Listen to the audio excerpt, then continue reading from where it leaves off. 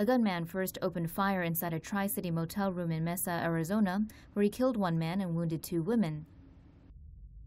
He then traveled from the motel to Bistro 13, a nearby restaurant, where he shot and wounded an adult student there.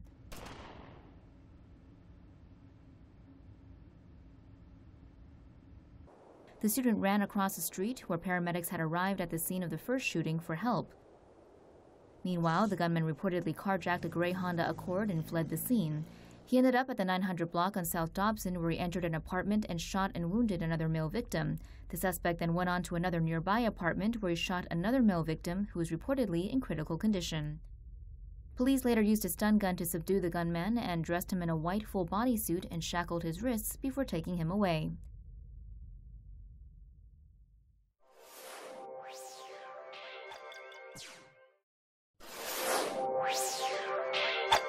You